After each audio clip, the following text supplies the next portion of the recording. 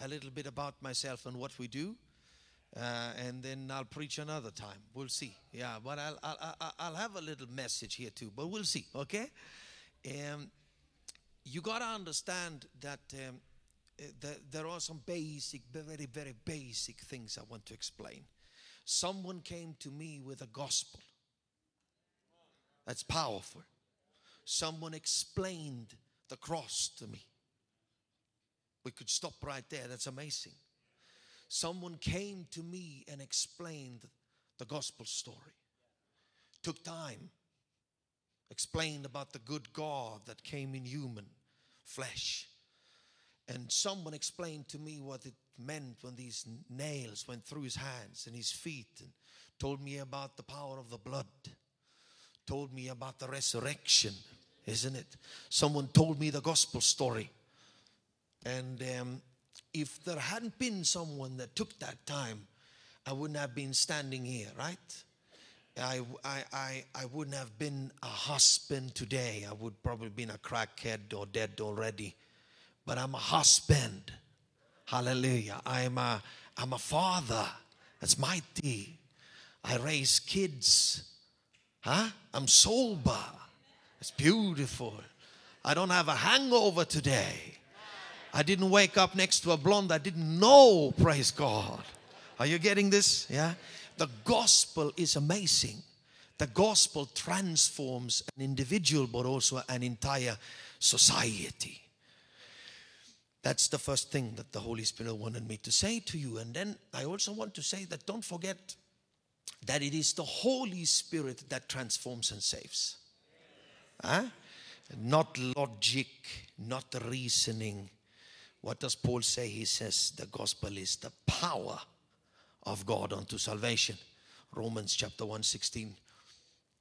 But he also says in 1 Corinthians that it was not with eloquence or superior wisdom I came to you.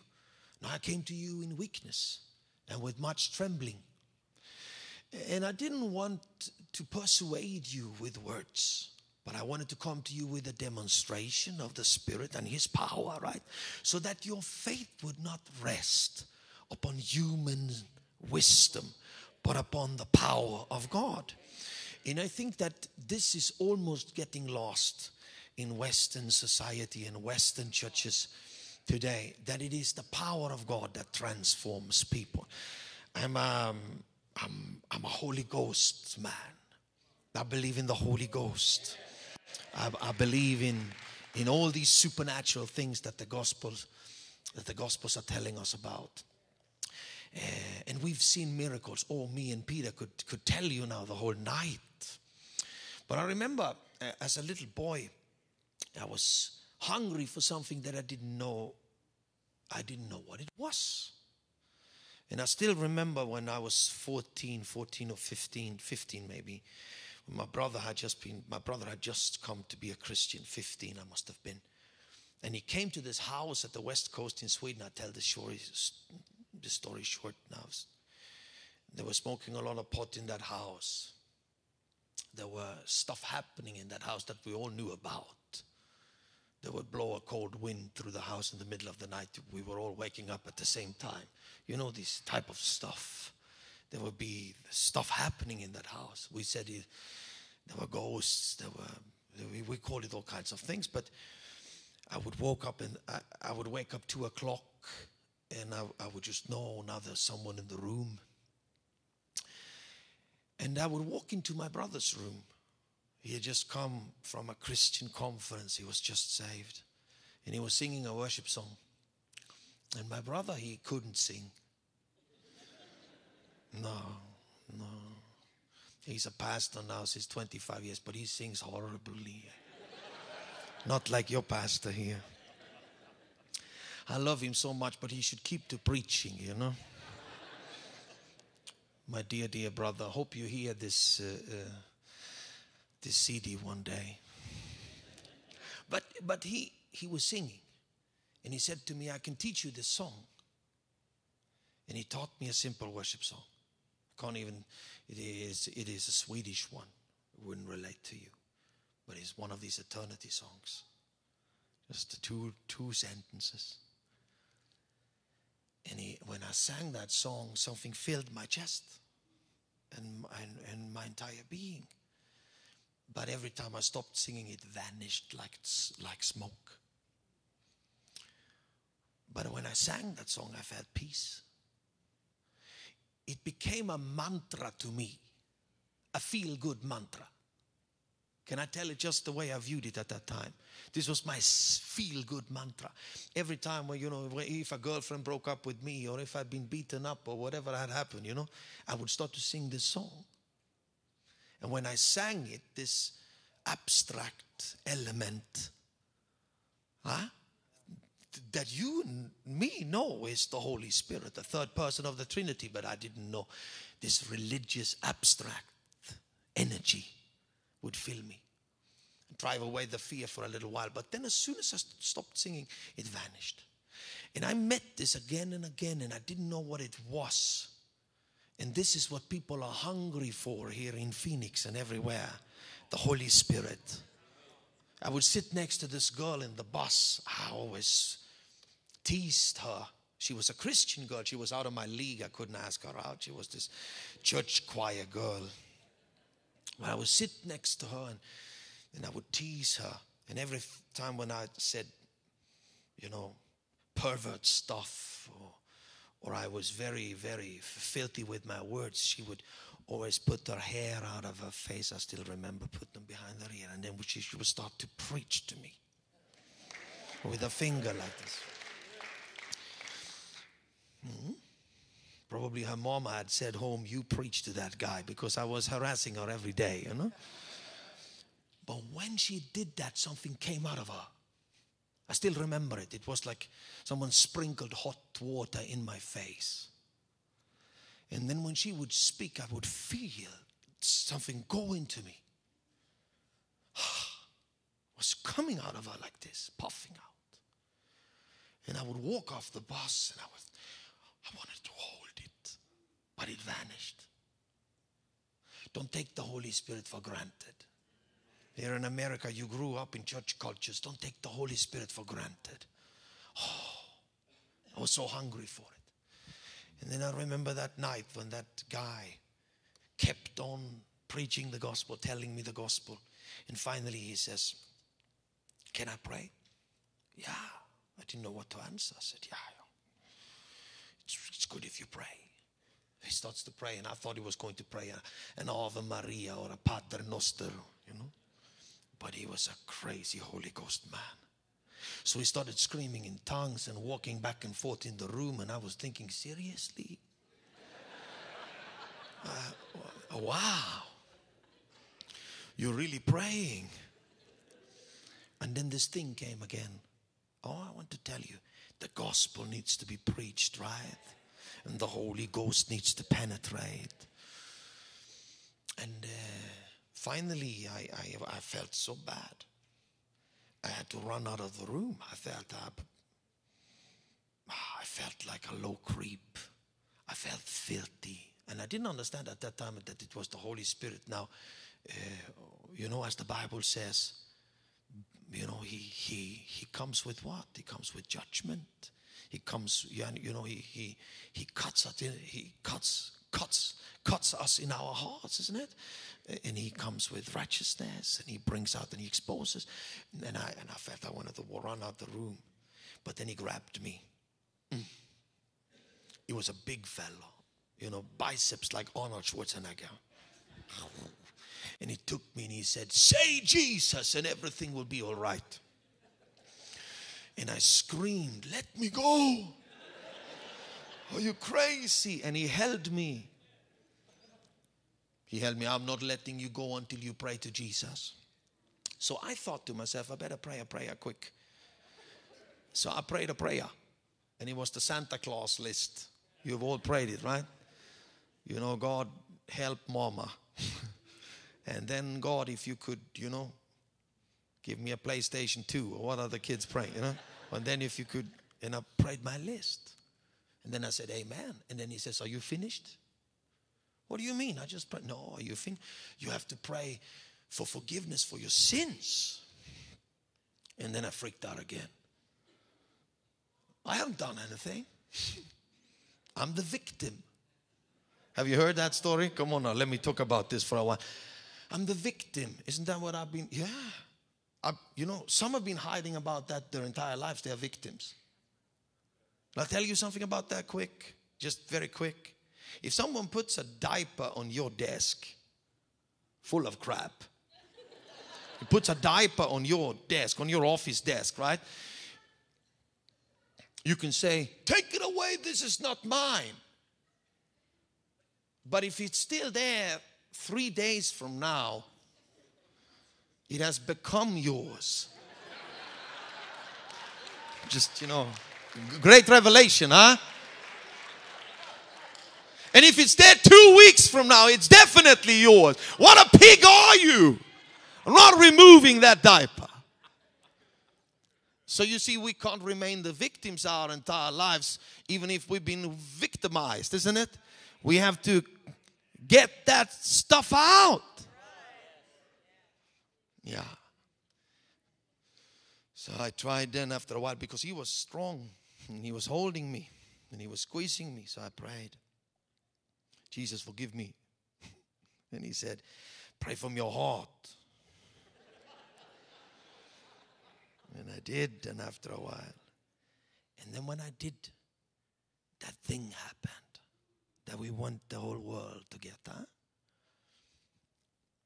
I'll never forget it. It was like someone was taking a bucket with hot water, threw it right into my chest. And that thing that had vanished like smoke before became permanent. It was there. And it bubbled up from within. It was a hot spring. It was a geyser. It was something shooting up inside of me. And I prayed and I prayed and I prayed. You see, if you get someone really saved, you don't have to flirt with that someone. Let me say something now here in America. Is this okay? You see, we don't have to convince people with cookies to come to church. If they have really experienced the gospel and the Holy Spirit, they have a geyser within, a hot spring, they will come back. So I started praying uncontrollably. Yeah. And he said, you got it, man. And he walked out and he locked the church from the outside. That's what we call 100% follow-up. You lock in the just saved. That's what you do. Had to open up that door with a screwdriver that night, I had some experience. I got out. But from that night, I was saved. Saved. I came home to Mama's apartment. Can't you see I'm religious now? I thought that was a positive word, Can't you see I'm beaming? Can't you see I'm radiating? Stood there were wine bottles. You know that sticky floor? Have you been in that sticky apartment? And then she's standing there with her hair all directions in a Japanese robe. Can you see this? We need some very, very strong coffee. And then her boyfriend comes out. It's that guy, he was a hippie when it was the hippie era, but he smoked so much pot he never realized the hippie era was over. So he just kept on being, he comes out naked. Can you see him? Long hair, scratches. And he says to me, what are you smoking? Come into the kitchen, I'll tell you. Okay, I'm not here to make jokes. There are some things I want to say. Okay, there are some things that I want to explain when I will tell the very heart of our ministry. We believe the gospel is the right. Okay, that's a human right. And it doesn't belong just to the Western Europeans or the Americans or the Australians. It is a human. It is not the gospel is not a church culture. That's not what we are exporting. We are exporting the power to transformation of our whole society, isn't it? We don't want them necessarily to sing our songs. That's not the goal. Or wear the same clothes we are wearing or do the same stuff. We want to export the gospel, because the gospel about the cross, the resurrection, the blood, and the power of the Holy Spirit sets people free. Have you got that? Okay, my friends, I'm going to bring you there now, slowly by slowly, to what is the heart of our ministry. The Holy Spirit came upon me and my girlfriend Maria. She's my wife now, but she's been my sweetheart for 21 years, 22 years. And he came upon us powerfully. And we started to see visions. And we had no experience, no cross-culture experience. Are you there? No missionary training. But we wanted to go to the people groups that have never, ever heard the gospel. And we didn't know that you could go to churches to raise money for that. You got to understand. That was not in our concept. We're Europeans. We are from non-Christian background. So I was weldening at the time. So I did double shifts, and we saved. And we did all kinds of things. We sold stuff, and we saved money. And we would sit at the kitchen table in my little flat and pray and cry for God to show us groups that had never heard the gospel.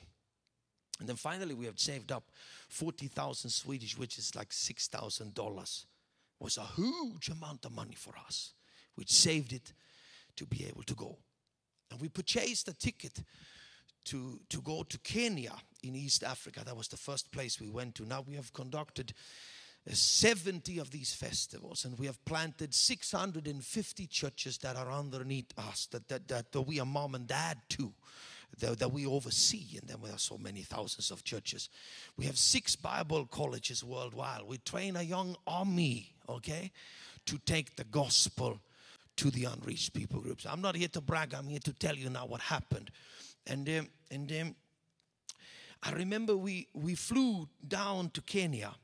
And we have heard there was a people group in the mountain areas between Kenya and Uganda in the Mount Elgons. The Mount Elgon, it's called Mount Elgon. It's a big, massive mountain. And we went up there to the Sabauti. The Sabaut had a Bible translation just being translated. Can you see this? The Wycliffe, it's a Bible translation organization. I think you know about them, some of you. They had just completed a Bible translation. But there were no churches in this culture.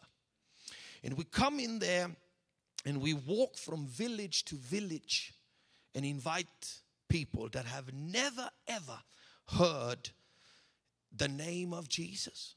They don't know anything about the cross. They don't know anything about a good God. They are worshiping the spirits, okay? Good spirits and evil spirits and the ancestor spirits. And we walked from village to village. And then we brought them together in a field. I'm going to tell this story short because I really want to give you what have changed me and Maria and tens of thousands of young Europeans and people, okay? So, yeah, I preached to them a full day. We pulled together people under a big tree where they used to gather. And I preached to them a full day. Had no experience whatsoever. I was 23, 24. And they sat in the sunshine listening. But when I came to the first evening, I felt they are not ready to receive because they have not yet fully understood the gospel. So I continued the next day. Early in the morning, I continued. And they were sitting patiently listening. I was an angel sent to them. Yeah. They were just sitting there in the sunshine listening. At the second day in the afternoon, I felt I was ready to ask them to pray a prayer of salvation with me. I'd brought them that far. And they all bowed their knees. They had no concept of bowing their knees, so I had to explain. That's what we do in reverence to the Creator God. So they bowed their knees and we prayed. The next day we were supposed to baptize people because I continued that night to teach baptism. You got to understand, I had no clue how to do this. I just read the Gospels and the book of Acts. And they signed up. We had someone that took their names, and we had so many. Finally, we just gave up signing. So the third day we met at the river. And here the miracle happened. There was a big snake in the river, a poisonous snake. So someone jumped down into the river ahead of me and started to kill the snake with a big stick. Got a little afraid. They got the snake out, and I tried to make jokes with the people. Said, isn't this a glorious day? Even the devil comes to be baptized. And, I tried to, let's get down here. And I walked into the river and I started to baptize. And the first woman I baptized, when I got her down into the water and she came out of the water shaking and screaming at the top of her voice. And you got to understand that not even my interpreter here was a Pentecostal. All right? He was from the Salvation Army. He didn't speak in tongues. He had no clue about what it is to be baptized in the Holy Spirit, speak in tongues. So I shout to him, what language is this? I don't know. I've never heard it, he says. And I think this must be the Holy Spirit, but I'm not sure. But the thing is that when she screams out, it sounds just like when someone prays in the prayer tongues. And she walks the wrong direction in the river. She walks upstreams like this. And she's not stopping, so they have to run out to get hold of her because she's just gone. Can you see this? She's wasted. What do you say? Just gone. Yeah. So they get hold of her and carry her in to the riverbank. Put her there. She's shaking and screaming. And now I understand. Now something is happening here that is beyond. Okay, that is beyond what a missionary can do. Right. So then another woman comes out, and when she steps out into the water to be baptized, the demons start to manifest. She screams like an animal, and manly voices comes out of her mouth. And I'd never been casting out demons, but I took control of it by an authority that was just there. So I bound that demon and I casted it out, and then I prayed the salvation prayer with her in the water. And then I baptized her in the name of the Father, the Son, and the Holy Spirit. And when she came out of the water, she was screaming as the other lady in an unknown tongue. And she couldn't find her way out of the river. So they now there was something taking place that amazed everyone. And they came from all over. And we baptized 150 or something like that, 150, 160, that first baptism. And 75 or 80 of them we had to carry out of the river. And they have never ever heard a teaching about the Holy Spirit or baptism in the Holy Spirit. Are you getting the, or manifestation? They lay on the riverbank screaming. So I gathered them at the field and I tried to now go into some follow-up ministry.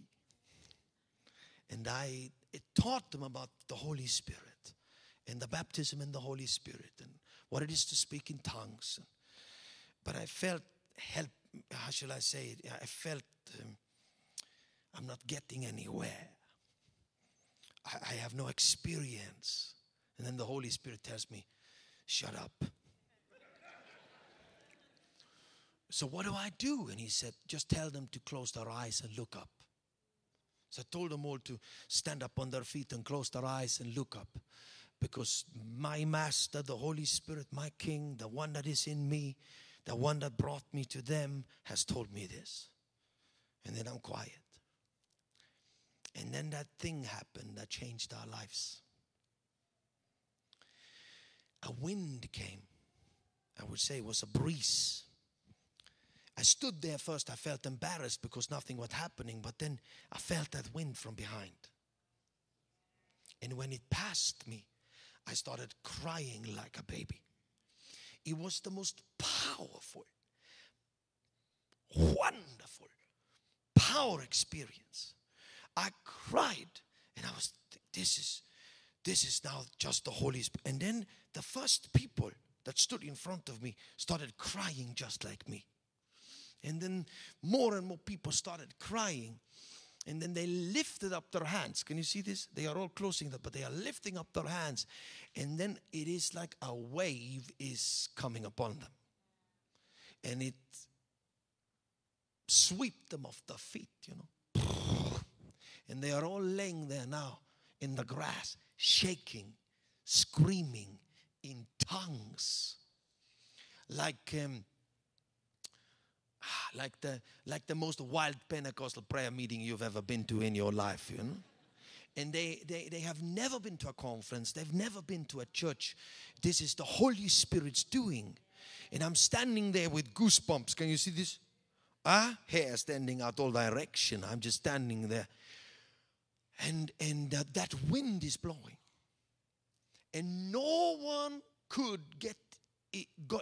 could come into contact with these people for hours. For hours they were screaming in tongues. And from that day, my friends, I was positively destroyed. All right? From that day, Johannes Amritzer was officially an unreached people's missionary. From that day, there's nothing else that I want. Are you getting this now? If you know, I'll be happy to drive your sports car. You know, I'll kick it to the ground. I promise you. I'll be happy to drive your fancy motorcycle, but you can't impress me. I've seen something that is beyond stuff. I've seen something, that has taken me, and I have this virus in me. I don't know how to explain this, but I came home from that place. We planted 5 new churches. We divided them in groups. We gave them my Bible study material, a simple Bible study material that I had produced at the age of 23, 24. We gave them that Bible study material is now translated into 40, 50 languages. And we've planted churches with that. And I started to write books. You got to understand, I never even finished high school. I was drunk in the English classes. You can hear that. Yeah, I tell you, this was the Holy Spirit's doing. And if you want me to tell about the very heart of our ministry here tonight, this is what it is now. I came home from that place and I said to Maria, let's sell everything we own. Let's be backpackers for Jesus. And we started a series of years before we had the kids where we were doing nothing but going to another people group. We sold everything we had. We went after it. We went to another people group. And we started planting churches. We weren't waiting for people to support us. You know, I always laugh when I hear people say, I've got no one to support me. What are you talking about? You live in America. Something called eBay. Sell stuff. Polish shoes. Do something. There's always, if there is a will, there is, there's a breakthrough. If there is a true, okay. I will probably never come to this, but that's okay. I know we got a nice sermon there, but probably I really want to tell you, are you getting this tonight? We were sold out for this. And we've been going ever since. And it's the 22nd year now. And I became the daddy of a young movement. You say, Johannes, you're young. Yeah, but you see, as soon as you have a child, if you're 15 or 16, you're a mama, isn't it? It is the kids that determines the parents. If the kids are there, that's what it is. And if you ask me if I'm an apostolic man, I always say, well, I'm not an apostle to other people, but I'm an apostle to my own people. You getting it? It's as simple as that. Can't be an apostle to you, but I can be an apostle to those that I've given birth to and are training and helping. So, we started moving in this. We came to the Turkish people. Let me just tell you a couple of stories before we pray. Is that okay? Have I preached too long? How many of you are willing to give me another 10 or 15 minutes? Is that okay tonight? Yeah? Is that okay? Really? Yeah? So, we came to the Turkish people. You know the Turkish, they are, it's 80 million Muslims. Yeah. A little piece of Turkey is in Europe, the rest is in Asia. You know what Turkey is? Huh? The Mediterranean Sea, and then down there to the east. And we went to the Turkish. In South Bulgaria, old Macedonia. Old biblical Macedonia. We went into a place driven by the Holy Spirit. It's a long story, but I'll tell it short. And we started to pray for people, and I prayed for a boy that was deaf both ears and mute. His father came with him. His father cried and said this, they treat him like a clown. He was, 12 or 14, somewhere there. They treat him like a clown, but he's so smart. His father was not a Christian. But when we talk with signs, I tell you, my brother, he's so smart. So his father started crying. He had hearing aids on, so I wondered if he wanted me to pray for his ears. But he said, I got enough hearing. It's a practical answer, right? And then he says, but you could pray for my son. He's never been able to hear. He's never spoken. Pray for him. And I pray for his son. And God, I will make this long story short now. God opens up his ears. So he hears the slightest little sounds. He hears. And he starts to give, sound. When you never spoken. And he pointed at his mouth and he cried. He could hear his own voice. That became known in that area. And the Holy Spirit breaks out. The genuine stuff. You see, when I'm here to speak now, I'm here to say something about what has marked my life. And now I'm going to talk about holy things. They closed down a mosque in that area. They were not coming anymore. We baptized 5,900 people within 1.5 years. We established, I don't know how many churches. They were coming. They were coming. We had a stadium packed with people. A soccer stadium, and they left their wheelchairs and their canes and can you see this? But I want to tell you the end of the story. This man had told me when I prayed for his boy that he will never ever have a job, but be a kid his whole life. And in South Europe, let me tell you, South European culture, if you don't have a job, you're not a man. If you don't own a little money, you're not a man. So his father cried. He said he will never become a man. And he said he will never be married in our culture either because he's multi-handicapped. So he will never be married. And he cried about that, and he cried about it. He said, I cannot afford for him to go to handicapped schools. They are so expensive. This was in the poorest ghettos of Eastern Europe. So he's illiterate, and he will remain illiterate. Now I come back to the same area 3 years later, after we've baptized all these people. In this area, you got to understand, in this area, I'm treated a little bit like royalty because there was such a breakthrough. So I cannot walk through there, those slums and those ghettos, without people coming out offering me goats, eggs, clothes. I love them.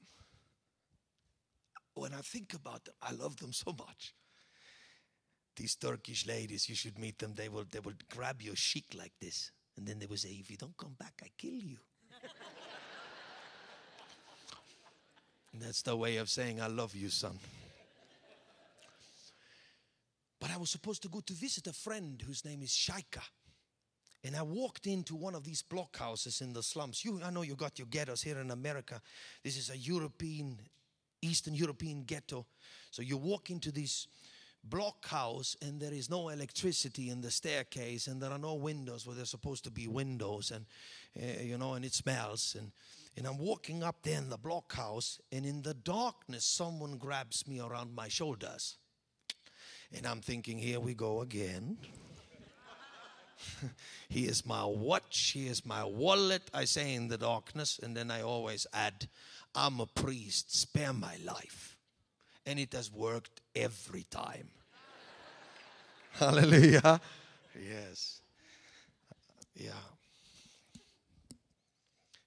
That doesn't mean that we keep our stuff all the time, Peter, right? Huh? Anyhow. There in the darkness, someone says to me, I don't want to rob you. And then he says, and my interpreter is next to me. It was a young Turkish girl that spoke many languages. She stands next to me in the darkness and she interprets, I don't want to rob you, but aren't you that holy man? I said, yes, I'm so holy you cannot touch me. And then, no, but are you not that man that opened up my ears and made me able to speak? And I say, I don't know, we've had many missionaries here. We've been many people praying. But he brought me up to where there's supposed to be a window, where there was just a hole. And then I saw this young man, well dressed. Can you see him? Well, I really want to see. Dressed up like for a party, you know. Well dressed. So he says to me, let me tell you, I came to you with my daddy. And he speaks. And I had never heard anything. I couldn't speak. And then I start to remember. It's you. And I say the forbidden things. Oh, you've become so big, you know. And then when he speaks, I start to cry. He has learned to speak. He stutters a little bit, but he speaks. And he says, I've been to the doctors. They've checked my hearing. I got 80% hearing. And it's not the time when you say, why do you have 80? You get that? And I won't even ask Jesus one day when I come home. It's ridiculous. I mean, he had sub-zero. Now he's having. I still believe that doctor's instrument must have been wrong, you know. But now he tells me, I know how to read. I know how to write. I've been to school for 3 years. What you and me take for granted was a triumph for him. I know how to read. I know how to write. And then he continues and he says, I have a job. And then I cry because I come from South Europe where honor culture is deep rooted. So I cry, I say, so you're a man now then, huh? And he puts his finger in here and he says, I'm a man now. There was just dignity written in his face. You know what dignity is when you have dignity? I can tell you. We had no dignity. We have dignity. And then he says, today I'm getting married. Today? He was 17. They marry very young. Yeah, and I'm on my way to my wedding now. Are you coming? There was supposed to be a pastor's gathering up at Chaika's place. Well, what do you think I choose now? A wedding in the ghettos outside where they play the clarinet, okay? Or a pastor's gathering. I went to the wedding. So now he tells me, I've been praying for 2 weeks that God would send the holy man to be the honor guest at my wedding. And here you are. Thank you for have been listening to God. And I said, I've been more deaf than you've ever been. I haven't heard anything. But God fixed it. Are you happy sometimes that God fixes things? I mean, can we talk about this? I mean, some of us, if God wasn't fixing things. So I walked with him to the wedding. That night, I knew why I'm doing what I'm doing. He came up with his bride. I'm trying to make this story short. It's impossible almost. He came up with his bride and he said, you want to have the honor of dancing with her? This is South European. This is South European culture. I'm a good dancer. Grandmama taught me to dance. We danced to the radio. I said for the first time in my life, I'm too old to dance with you. She was so young, so innocent. But I will watch you dance. And I watched them dance. And I cried and I cried and I cried. You should have seen them dance. It's dirty blockhouses around, but 600 guests. And he's dancing like a man. He has a job. He can read, he can write. He can say to her, I'm going to provide for you. He can hear when she says, I love you. It was dignity. It was the gospel.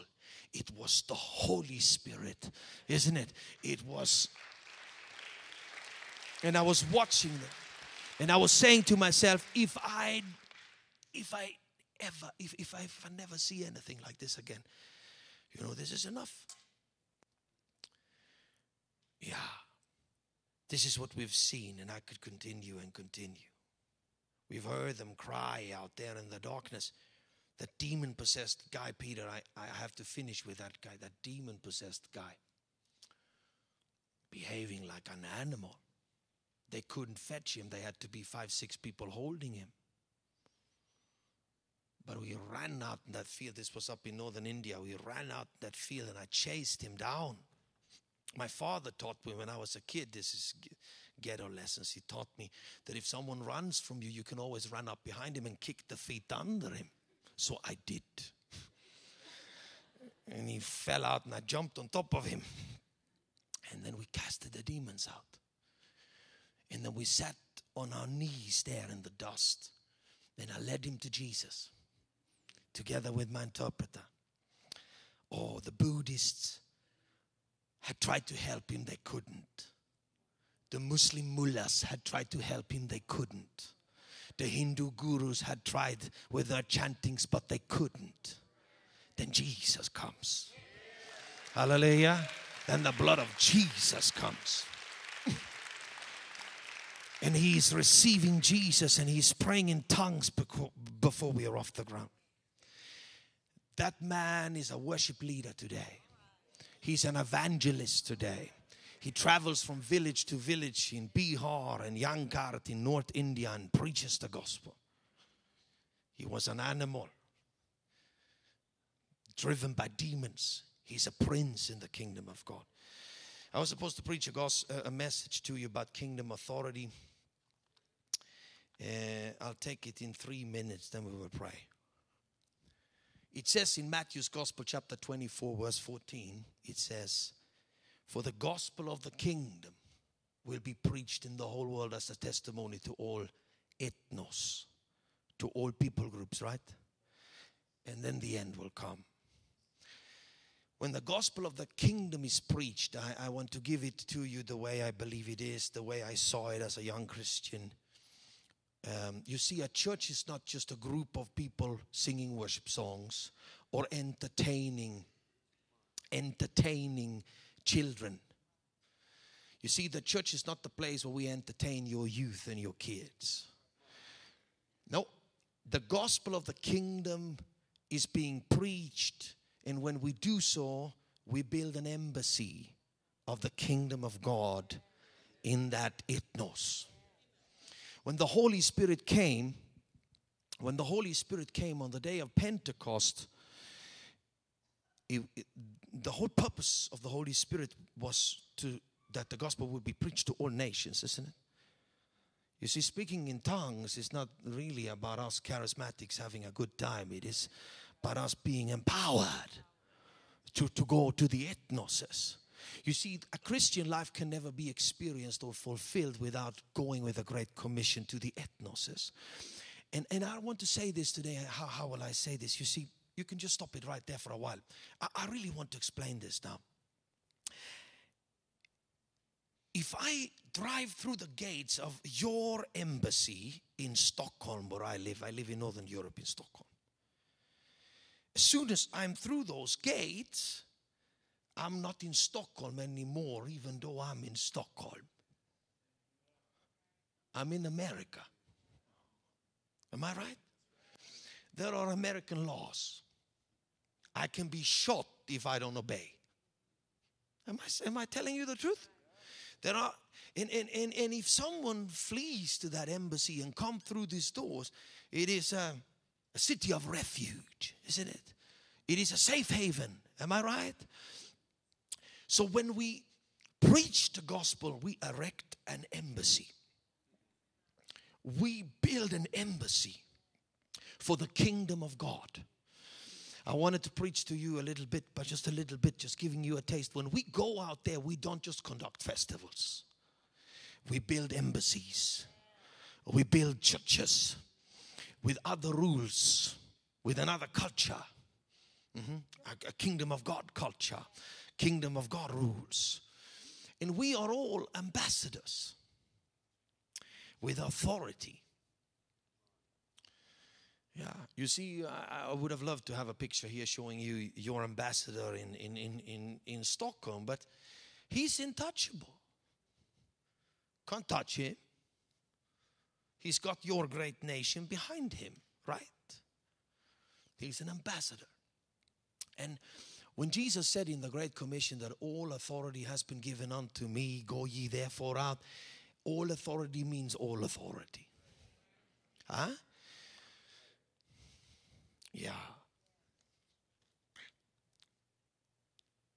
Paul spoke about it in Philippians chapter 3, and he said our citizenship is in heaven, and therefore we wait our Savior. I think I even got that scripture there. Anyhow, I really want to finish here now, and I want to say we can go together to Tanga and build an embassy in a Muslim city. We will preach the gospel, and we will turn on the light, and we will erect an embassy, and we will build a safe haven, a city of refuge. All right, stand up on your feet. I will move into prayer. Time is too short.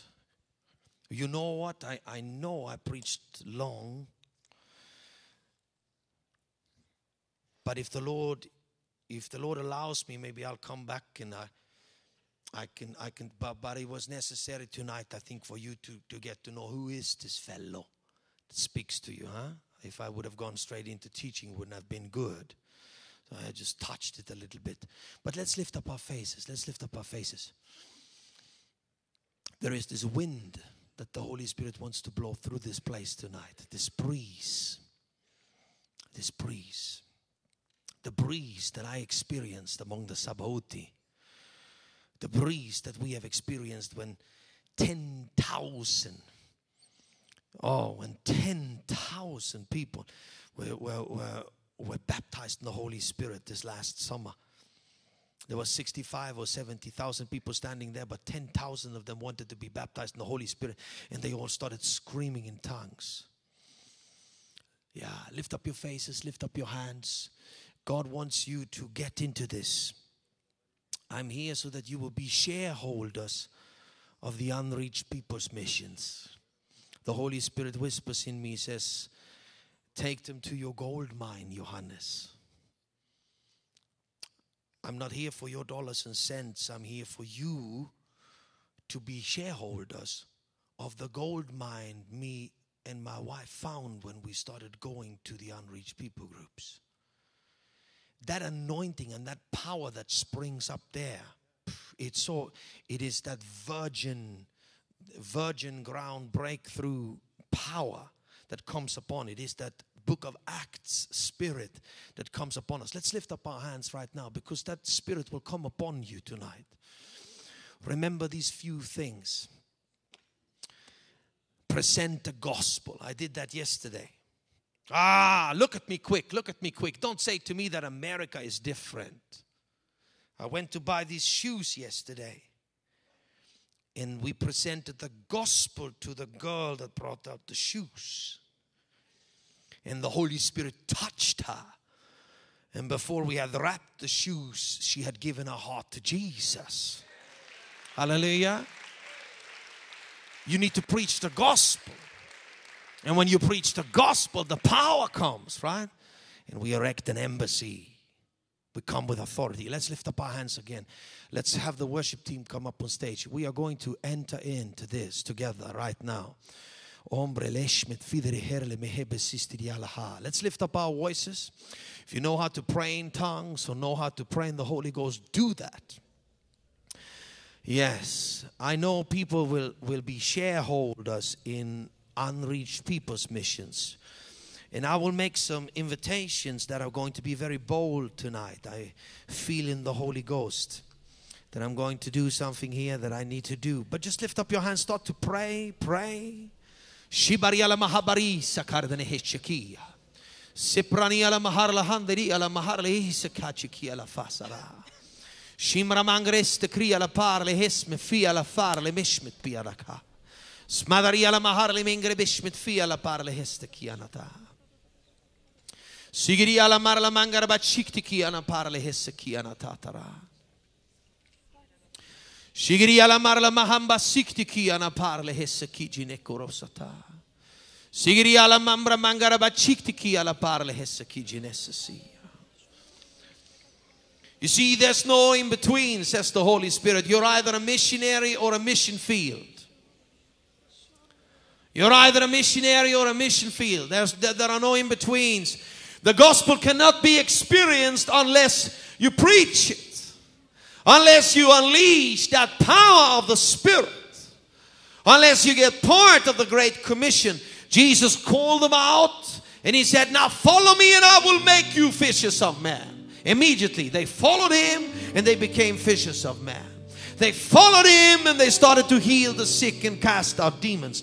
They followed him and Jesus made these simple people, fishermen and tax collectors and soldiers, he made them warriors in his kingdom. He made them ambassadors in his kingdom.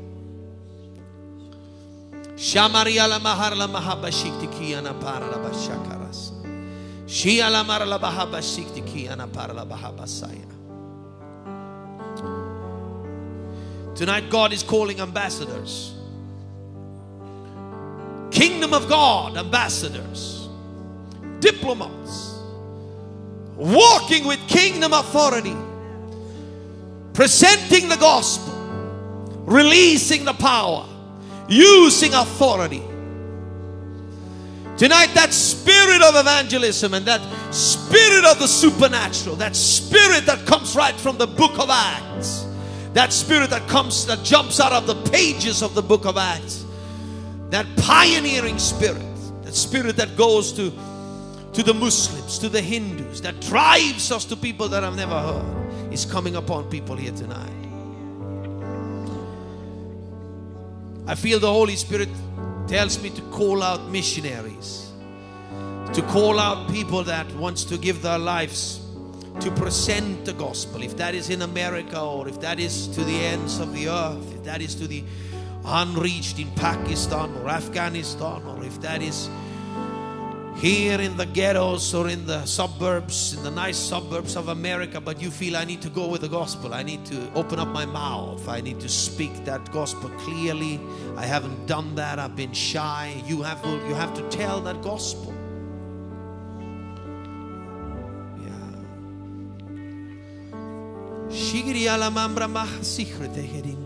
If you feel on the inside right now, there's a hook thrown into you by the Holy Spirit to be one of those bold missionaries.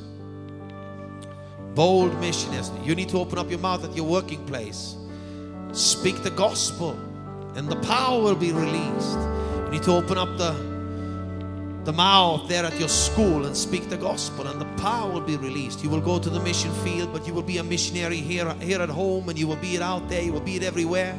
I'm calling ambassadors right now. If you feel I've been too shy, I've been intimidated, I have not done this, but I need to step out and do this, run up to the front right now. Just run up here, stay here in the front.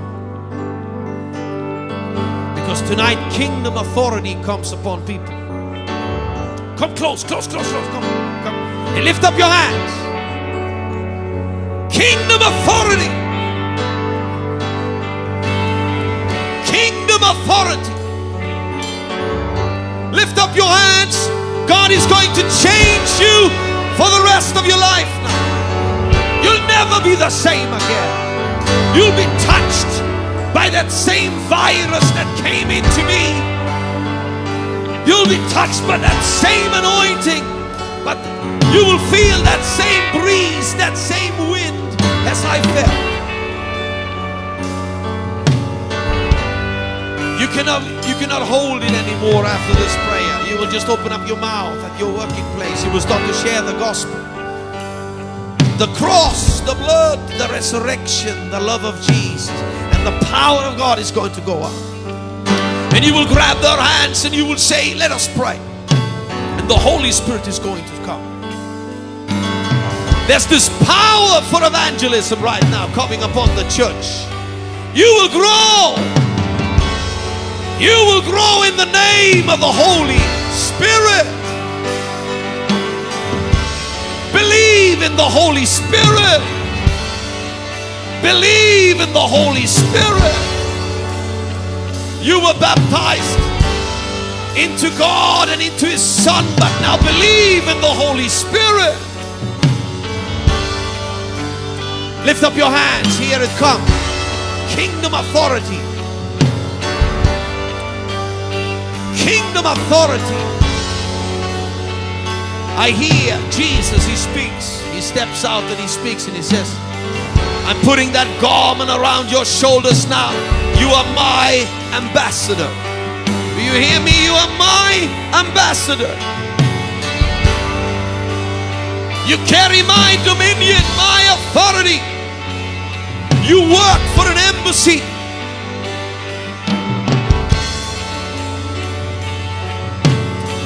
I see how people will go to the unreached people groups. This is not just, can I be bold now? This is not just, you see, any Assembly of God church in America. Do you hear me? This is an apostolic center. And that's why I'm here tonight. Because Pastor Paul felt in his spirit something that he could relate to. There was something kindred there. There was something he could relate to. Lift up your hands. You will multiply. You will take authority. There will be churches planted. There will be missionaries sent. Young men and women will go to the Buddhists, to the Hindus, to the Muslims, to the animists. There's going to be a bomb exploding here tonight. Lift up your hands and receive it. Power to witness. Power to evangelize. Power to move in the Holy Spirit. Let's just sing a worship song together, and the power of the Holy Spirit will come upon you. I will come back and pray in just a moment. Show me your glory. Show me your glory. Show me your glory. Show me your glory, my God. Show me your glory. Show me your glory. Show me your glory. Show me your glory. Oh yeah. I long to look on the face of the one that I love. Long to stay in your presence where I belong. Long to look on the face of the one that I love. Long to stay in your presence. It's where I belong. Long to look on the face of the one that I love. Long to stay in your presence. It's where I belong. Pastor Paul Can I just be the one I am here for 5-10 minutes now? Without, I can just go. I'm free to go. Listen, my dear friends, I really want to speak to you now. You see, I stand under authority when I'm in here. I'm under the authority of Pastor Paul and Pastor Kim here. I'm in this house as a guest. So that's why I'm asking. But there was something that came upon our youth in SOS. SOS is our ministry that came upon our youth 10 years ago. They became fearless. They wanted to give their lives for the gospel. We were studying the legends of the apostles. You know that the only one that died a natural death was John. The other, they died as martyrs. Isn't it? We read the legends and we were studying the legends of the early Christians, and we were preaching early church history, and we read about the church fathers. And when I came to the story of Andrew, something happened. Andrew, he refused to be crucified like Jesus. So he was crucified on an X. They brought the cross together like this because he felt he wasn't worthy dying as his master and his savior Jesus. And when they crucified him, he stayed alive long. The legend tells us he was living 3 days hanging on that cross. And his disciples came out to him to say goodbye to him and his, those that he had led to the Lord. But he didn't have time for them, because he spoke to those that were unbelievers, hanging there, nailed hands and feet. He said there was someone else that was nailed like this for you. And people were kneeling down in the dust, giving their lives to Jesus as they heard Andrew preach from the cross. When I read that story and when I started to tell that story to our young, a fearless, bold spirit came upon our young, and it released a church planting movement. And I believe that spirit is going to come upon your church, Pastor Paul. That spirit where people couldn't care anymore. If there is a sniper that wants to shoot me, I'm ready to die. I'm dying for Jesus. If you put up stones to stone me, just throw your stone. When that spirit comes upon a church, you multiply fast. I stood upon that rooftop of a little minibus preaching the gospel to Muslims in Ethiopia, and a stone came, bang, hit my interpreter in the chest. Big stone. And then they continued to hurl stones. They were passing, and I took down my mic. I said, should we run? What shall we do? And they started shouting, Allah Akbar, Allah Akbar. The Muslim young, they started throwing stones. We were surrounded by them. There were thousands. And we were standing on this top, this minibus with our little loudspeakers. And then my Ethiopian friend looks at me with tears in his eyes and he says, you can run if you want, but this is a good place to die for Jesus. And when he said that, something came over me. I got his hands and I said, you are so right. And he said, they can cover us with all the rocks of Ethiopia, but I'm not getting down here now. I'm going to preach the gospel. And when he said that, that spirit came upon the both of us. And we prayed together. Stones were coming and we prayed together. And then we took up the mics again. And now there was an authority. there was something new in our voices. They dropped the stones.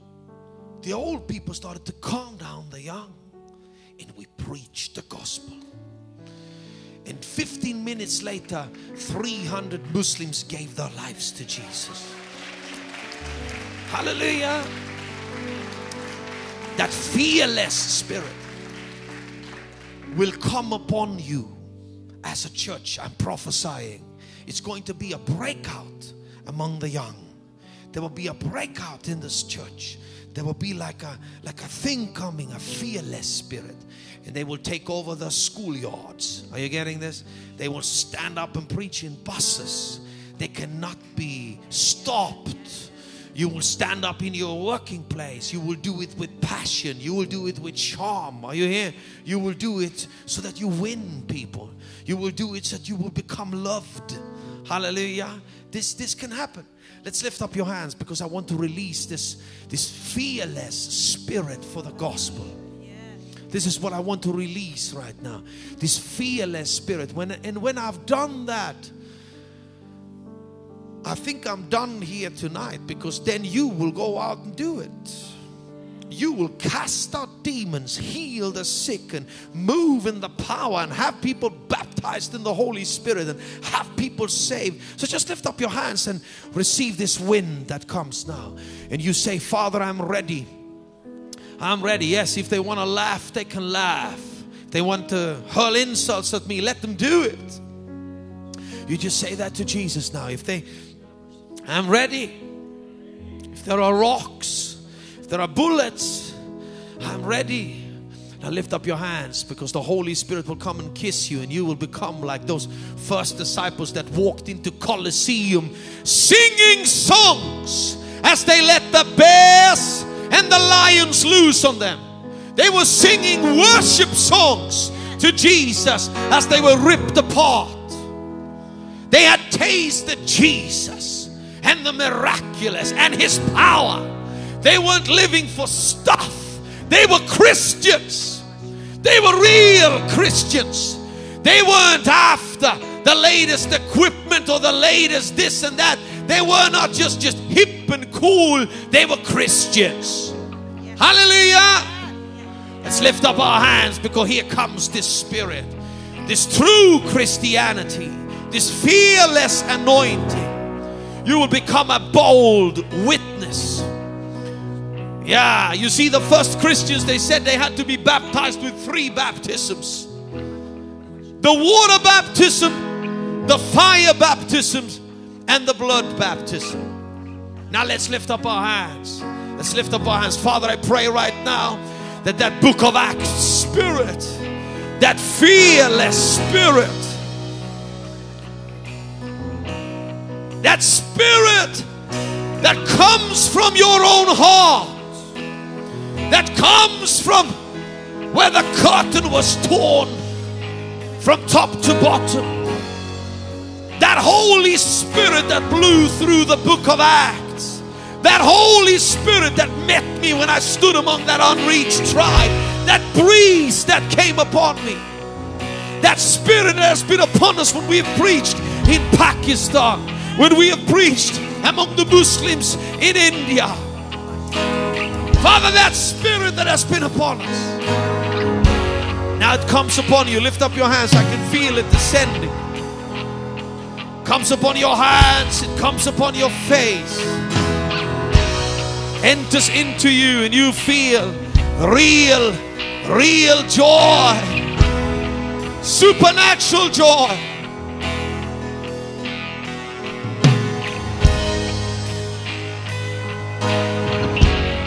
Yeah. Yes. I have to say this. I have to prophesy this. Listen. Me, I believe in freedom of religion. Is there someone else in here that does that believes in freedom of religion? You believe in freedom of religion? You see, I don't have a problem with the Muslims building mosques in our nation. What I have a problem with is that we aren't building more churches.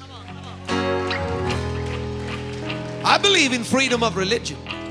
What I have a problem with is that we aren't building churches in Saudi Arabia and Pakistan and Iran. That's what I have a problem with. We shouldn't fear the Muslims. We should start to plant churches like crazy instead. We should be fearless Christians evangelizing with fire and boldness instead.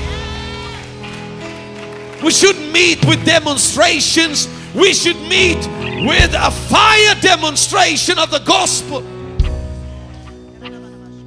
We should preach the gospel. We should heal the sick. Let's lift up our hands in here. Father, I believe that this great nation, America, will send out missionaries like crazy. I pray that there will be a second mission wave coming out of this nation. And I pray that there will be a church planting wave going from coast to coast in America. And I pray that you will raise up a fearless generation. A fearless, powerful book of Acts, Christianity. Now let's lift up our hands and pray in tongues at the top of our voices. Can we do that for a while? Let's scream out to God. Open the heavens wide. Open the heavens wide. Open the heavens wide. And pour out your spirit on us. Yeah. Oh yeah. Open the heavens wide. Oh yeah. Open the heavens wide. Open the heavens wide and pour out your spirit on us. Oh, open it. Open the heavens wide. Oh, over us. Yeah. Open the heavens wide.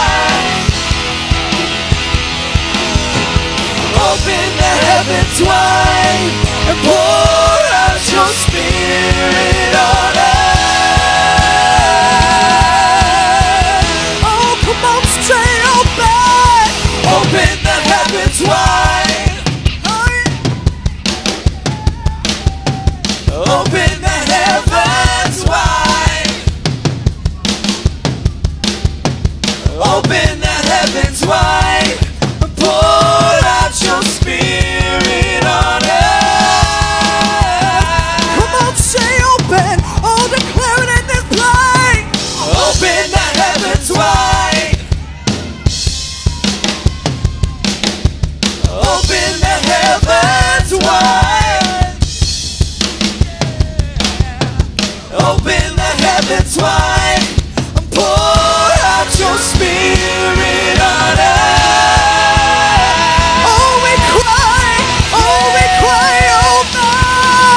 Open the heavens wide. Open the heavens wide. Open the heavens wide and pour out your spirit on us.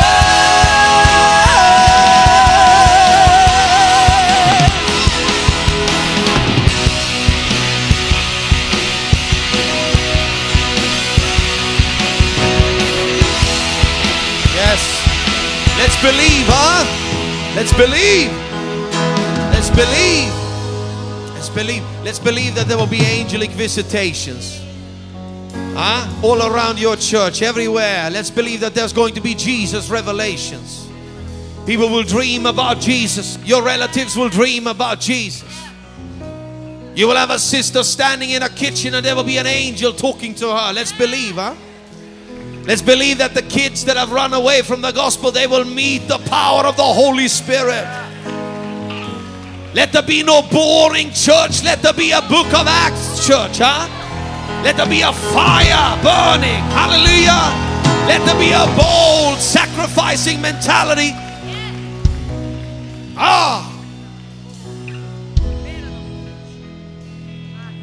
They ask me sometimes, is it dangerous to go on your mission trips? Of course it is.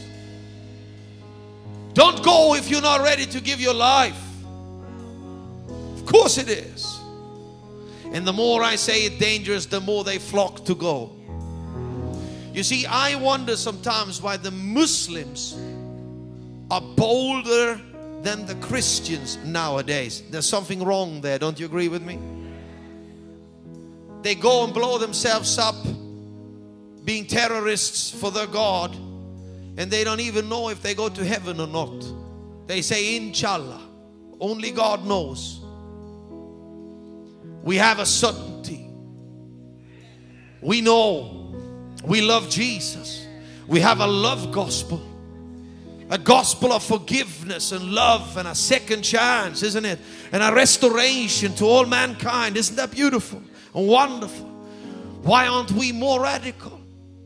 Why aren't we running? And as I've been going in America, meeting the Americans, I say like this everywhere: we need our allies again.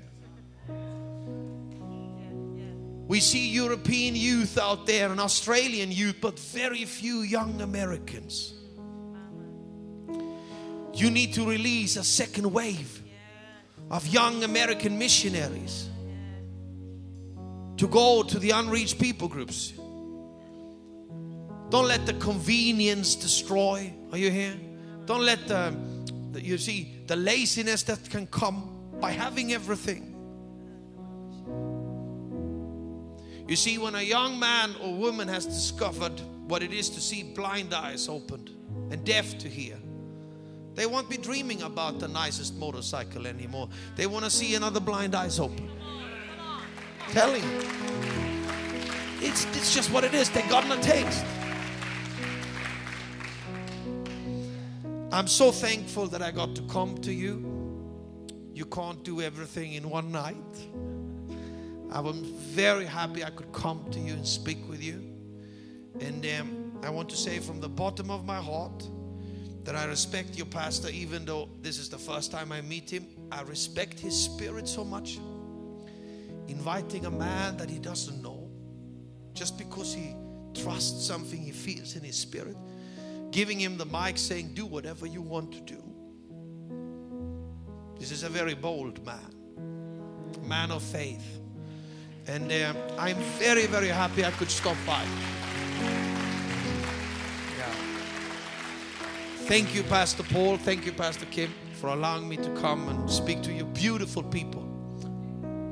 Thank you.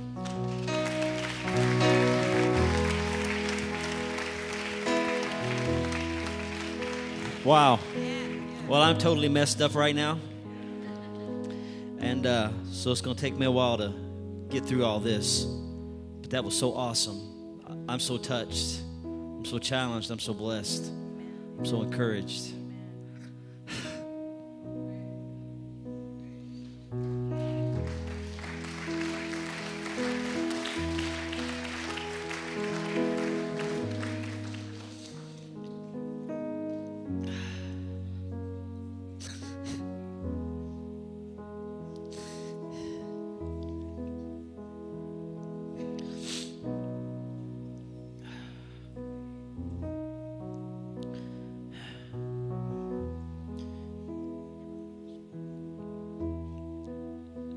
Y'all know, Johannes, you just said so many things. That's my heart tonight.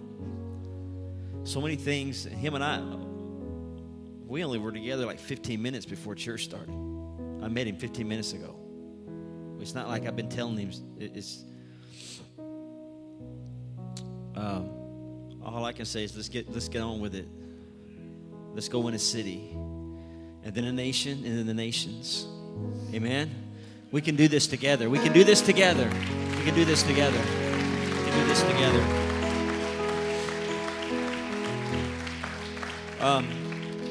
If you're interested in being part of the missions trip that Johannes has been talking about tonight, we're going to be meeting in the multi-purpose room. Just get there as quickly as you can. It'll be about a 30-minute meeting or so. We're going to get through it as quickly as possible, try to answer all your questions. So if you're interested in going with us to Tonga, Tanzania, go to the multi-purpose room right now, all right? And Peter's going to be there, and he'll get things rolling. And success to you. Success to the King and his kingdom. God bless you.